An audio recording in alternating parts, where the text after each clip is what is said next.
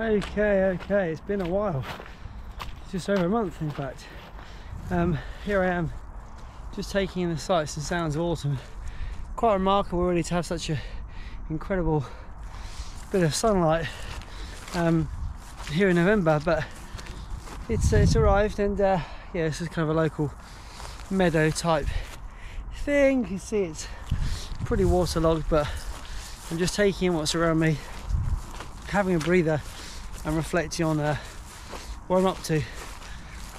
So I took 2 weeks off after my ultra. That was always planned, and then I was away on holiday, went down to Longley and did a bit of running down there. I did put a reel on Instagram, nothing for YouTube because it really wasn't enough footage to justify it. So I did that, and been busy with work and life since, really. So just slowly getting back into things.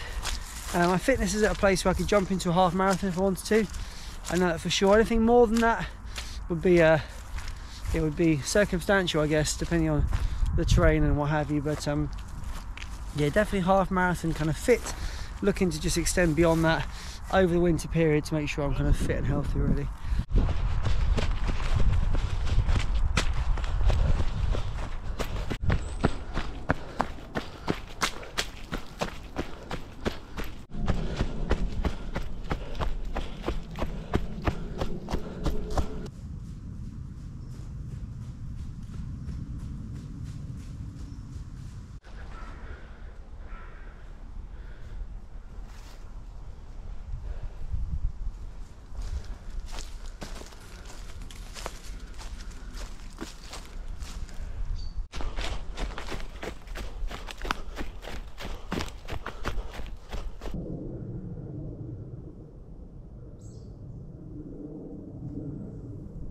Hey, so you've seen what it's like in the day.